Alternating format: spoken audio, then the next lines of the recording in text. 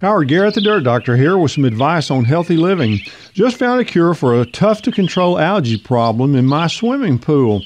Neither chlorine from toxic chemicals nor from salt will control mustard algae. I was told that toxic chemistry products like copper sulfate and sodium bromide were needed. I asked about hydrogen peroxide, but I was told that peroxide was just an oxidizer and would do nothing. Well, I thought about the experts that say no to hydrogen peroxide curing rosette and other diseases. They were wrong about that, so why not this? My pool guy agreed that we should give it a shot.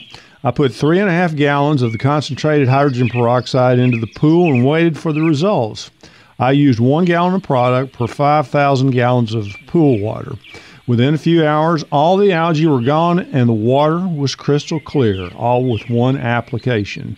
It also worked on the string algae in our koi ponds. Hydrogen peroxide is a chemical, but just one atom different than water, H2O2 versus H2O, and degrades very quickly to water and oxygen.